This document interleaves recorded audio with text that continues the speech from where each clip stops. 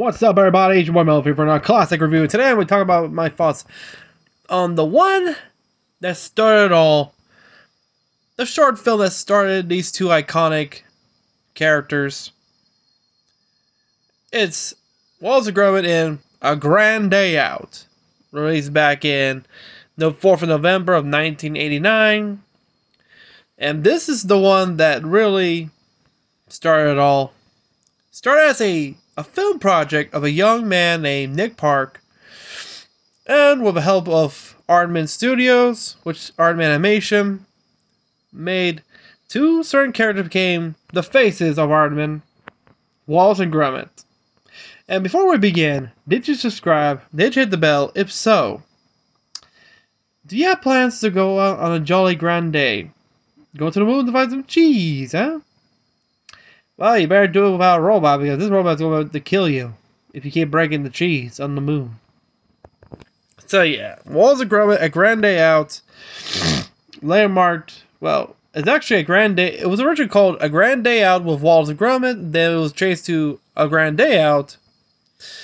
Was released in 1989. It was actually a stop-motion animated short film starring Wallace and Gromit. It was directed and co-written by Nick Park at the National Film and Television School in Beaconsfield and Aardman Animation in Bristol. And this was an animated short film project for Nick Park. It soon became, when it started because when he was inspired by the founders of Aardman, he wanted to do his own stop motion. When he showed to them, they talked to his teacher and said it will take forever to do his project, so he told him to bring his stuff and everything. Plus, and what do you know? We have A Grand Day Out, which this short premiered on November 4th of 1989 at the Animation Festival at Arnolfini Gallery in Bristol.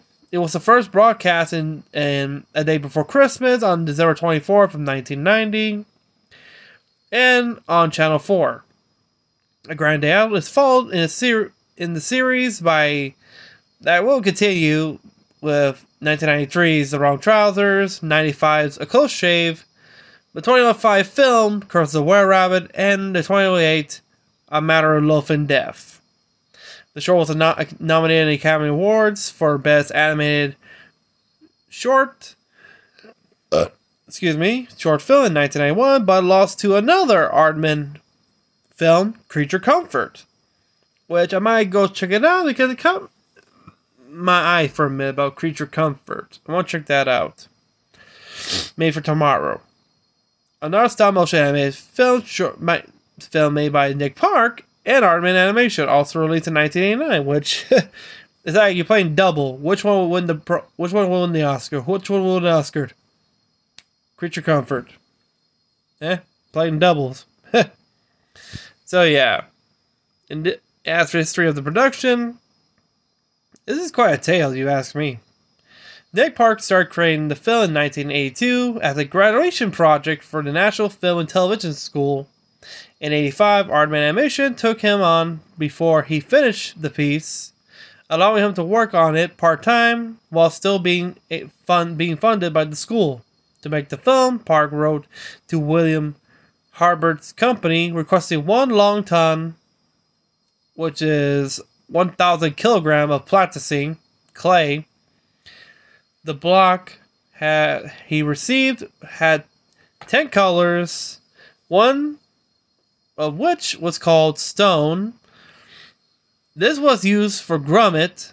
Park wanted to voice Gromit, but he realized the voice he had in mind, that of Peter Hawkins, would have been difficult to animate. For Wallace, Peter Parker offered Peter Salz 50 quid, which is like $100 to voice the character, and the actor's acceptance greatly surprised the young animator. Fun fact, there was an actual recorded audio for Gromit, but was never released. I think it was Peter Hawkins who did the voice for Gromit, but it was never released because, like I said, it was hard to, animate the mouth for Gromit, and Gromit did his best way to talk by doing expressions, like with his eyes. You know, you see he's actually talking with his eyes. If you've seen the other shorts, like when he's like thinking or concerned or what the hell, yeah, or even in the Mountain of Death, blushing, which means embarrassed. But yeah, it'll be quite interesting to hear what Gromit actually sounded like with Peter Hawkins. They never released it to this day, and I wonder if it's intact, because you recall during the night of the premiere in the, you know, when Rare Rabbit came out, there was a fire at their warehouse which destroyed everything, including the sets of, you know, everything from Creature Comfort, including this one of A Grand Day Out as well. I was wondering if that recording was destroyed by the fire as well, which they never say. So if it's intact, hey, we might have in the future right here what Gromit's voice actually sounds like. Which, hey, what does it want to sound like? We already have talking chickens. Sheeps, well, they don't talk and say, bah. Creature Comfort, well, that is an interesting one, which I'll talk about it tomorrow. I think there's 2? Yeah, but continuing. Park wanted Wallace to have a Lancastrian accent like his own, but Wallace could only do Yorkshire voice, inspired by how Wallace drew out the word cheese. Park chose to give Wallace large cheeks. When Park called Wallace 6 years later to explain he had completed his film, Wallace swore in surprise. What the hell did he say? I can imagine Wallace cursing like, damn. Park wanted... Oops, sorry. Gromit was named after Gromits because Park's brother, electrician, often mentioned them, and Nick Park liked the sound of the word Wallace was originally a postman named Jerry. Wow. Imagine if Wallace became a postman. That would change everything, and he wouldn't have at least he wouldn't have a franchise. Ain't that weird? But Park felt that the name did not match well with Gromit. Park saw an overweight Labrador retriever named Wallace, who belonged to an old woman boarding a bus in Preston. Park commented it was a funny name, a very northern name to give a dog. According to the book, The World of Wallace and Gromit, which I want to check that, is that book available on Amazon? I want to buy that so I can read it. Original plans were that the film would be 40 minutes long, including a sequence where Wallace and Gromit would discover a fast food restaurant on the moon. This was plot. There's a storyboard scene, you know, the sketches when they did anime before they put stop motion. It was actually animated in sketches, but never fully because it would be too expensive and take way too long. Because you know how much the budget was this? Brace yourselves, £11. That's like $30,000 today. That's now. Well, back then it would be like closely 30 grand back then, which would be a total of 100 grand now. Which is damn. And this became a success. Whew. Hey, fight for your dreams. Like I was saying, the original story was that Wallace and Gromit were going to the moon, and there were going to be a whole lot of characters there. One of them was a parking meter attendant, which was the only one that remained, the robotic cooker character. But there was going to be aliens and their sorts. There was going to be a McDonald's on the moon, and it was going to be like a spoof from Star Wars, which, if you remember the cantina scene from Star Wars Episode 4, New Hope, that scene, like with all the aliens, instead of a cantina, it's a McDonald's. Oh boy. I'll imagine that would be pretty weird. Wallace was going to get thrown in prison, and Gromit was going to have him get him out. By the time I came to Armin, I just started doing the moon scene, and somebody told me it's going to take you another 9 years if you do that scene. So I have a check with reality and cut the whole bit out somehow. I had to tie up the story on the moon and finish the film, which I will agree because, hey, how long this film took to... He called solace when the film was done, and it was like 6 years, so put another 9 years, so that's be a total of 15 years. And this is 1989, so it'll be finished. The Master Features in 1989, which will be finished until 1997 or 98, which is damn, boy. That's a long ass short film. No, not a short film, be a movie. Which will be pretty funny if you ask me. As for a home media release, the short film was released on VHS in the 1990s by BBC Video. It was also released on DVD in Wallace and Gromit and Three Amazing Adventures in 2005 by DreamWorks Home Entertainment. In the US, it was released on DVD in 2009 by Lionsgate Home Entertainment and Hit Entertainment. Ugh.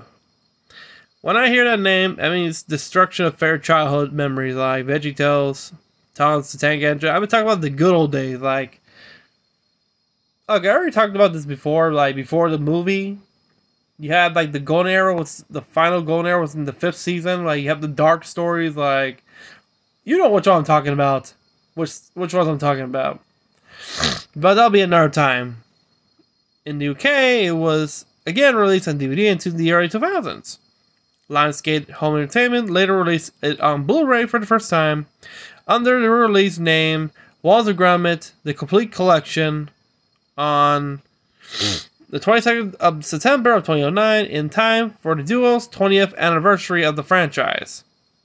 As for the release, the short film was premiered on the 4th of November of 1989 at the Arnolfini Gallery in Bristol and premiered in the US on 18th of May 1990.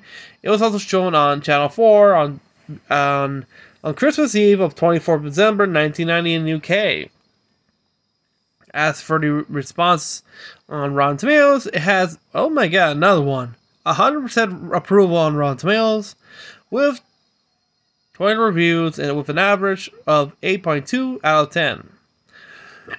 The short won the first BAFTA award for Best Animated Short, awarded in 1990, beating out Park's other nominated short, Creature Comfort. However, a year later in the Oscars, the opposite occurred, the short being nominated for an Academy Award for Best Animated Short, but losing to Creature Comfort. So, it didn't win that award, but it won an Oscar. And he told himself the only way Nick Park can beat Nick Park is Nick Park. It's pretty confusing, you ask me. As for the whole plot, to those who don't know, if you're not... Okay, remember, this is from 1989. You can tell the animation style is a bit, like, different. You know, the style is a bit, you know, weird, like, stretched, like, kind of like felt. It was actually plasticine, you know, clay. So you can tell it's different. And you can see how they changed over the years. Like, this is... Okay, this is 1989. This was a film project before they managed to hit big. You know, we get better clay, a little more help, more sculpting. And over the years, it got a little smoother, and still maintain that the same spirit that we know and love. And this is the one that started it all, actually, up the franchise. And with only 11,000 pounds, created one of the most iconic characters of all time in stop motion history. Not just for the world, but also in the UK as well. Which explained because originally, if you've seen these sketches, his early sketches, Wallace originally had a mustache, and Gromit looks more like a dog. If you've seen, he has sharp teeth and everything. But instead, he walks on sometimes 2 feet or all 4 legs.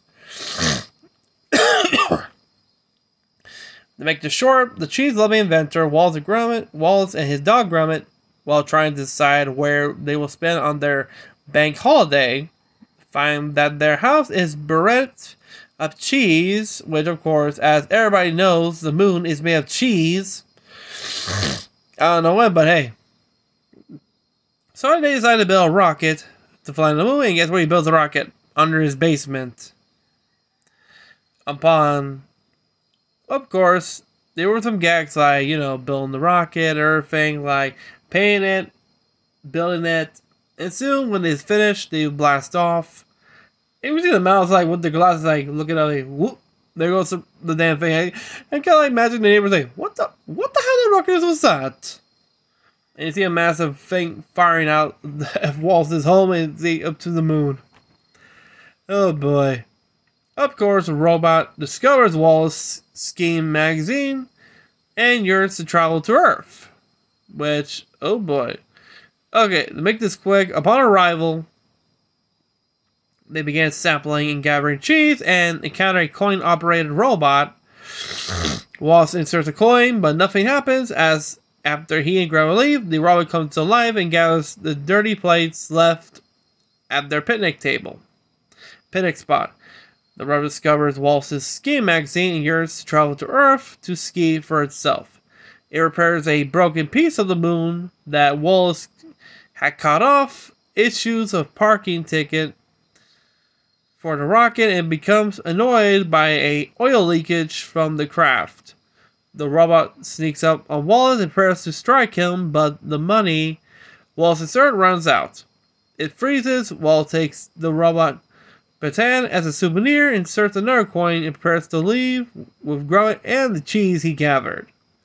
Return to life, which Wallace, it was a bad idea. You should not put another coin in that damn thing. I think it was about to kill you. He took the baton away, but still, it's still a robot. Fuck the baton, he has mechanical arms. The robot realizes Wallace and Gromit can bring it to Earth and follows them. Wallace panics, thinking the robot is angry over the cheese he is taking with him. He and Gromit retreat into the rocket, unable to climb up the ladder. The rocket cuts into the fuselage using a can opener, which...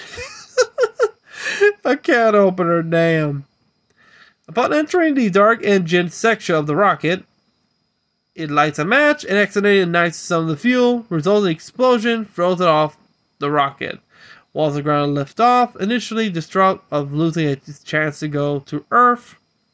The robot fastens a discarded rocket fuses into skis and starts skiing around the lunar landscape.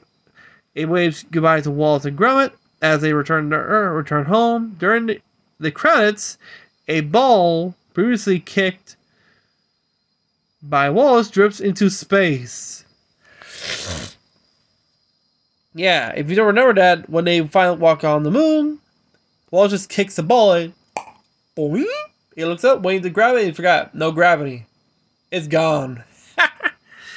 But yeah, to me, this is I kind of like, you can tell how weird the stop motion looks, because remember, this is from 1989, and this was Nick Sparks' graduation project before it became a success in the animated world that we know today, and started a franchise that is over 20 years old. I think it's more like 20 or 30 years old now. We're in 2023. Plus, they're preparing to another Wallace and Gromit film for Netflix next year in 2024, since they will release Chicken Run 2 this year in November. Which, there's a lot of change, but hey, let's see what happens. But yeah, let me know what you think of A Grand Day Out. Did you saw this on television, like the reruns? Because I'm not asking you to see this in 89, so damn, you ain't no time lord. But yeah, let me know in the comments down below if you've seen this and what was your thoughts. If you're a film student or say animation or stop motion, what are your thoughts about A Grand Day Out? What was the impact on you? Did it inspire you or something? Me as a graphic designer, I do watch a lot of movies of stop motion. To me, it's like a mark in not just in British television, but for the world. Another iconic duo character to the world. Like, you have many characters renownable from Hollywood, and well, yeah, mostly from Hollywood, but from the UK, that's rare. From another country that's not from the US. But yeah, let me know what you think on Wallace and Gromit and a grand day out. And if you're new to the channel, remember to subscribe, hit the bell, like this video, and remember our goal is to hit 1 million subscribers, or at least 500k, because on May of this year is our 11th anniversary, which is all started from 2013 to 2023, so let's make this happen.